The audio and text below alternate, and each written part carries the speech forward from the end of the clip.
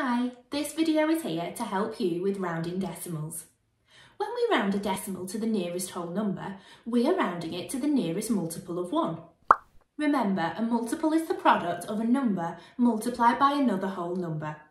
Every whole number is a multiple of 1. Let's have a go at rounding 6.83 to the nearest whole number. When we round any number, we can use a number line to help.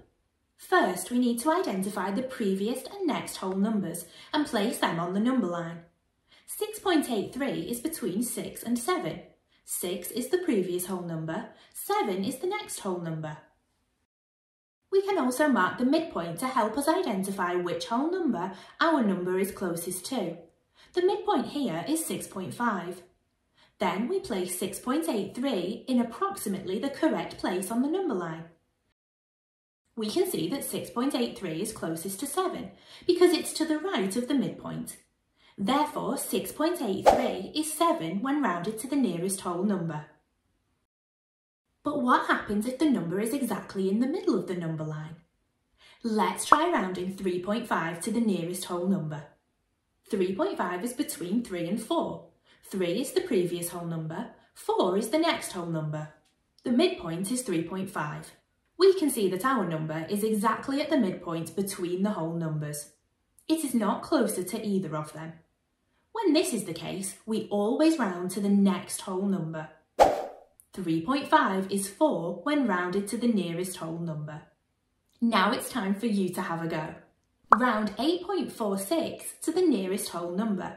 Use a number line and the stem sentences to help.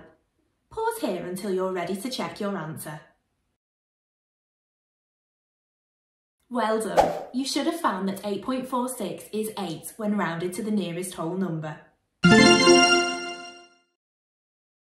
I think that you're ready for a challenge now. We often round to the nearest whole number when we are dealing with money. Pause the video here and round the following prices to the nearest pound.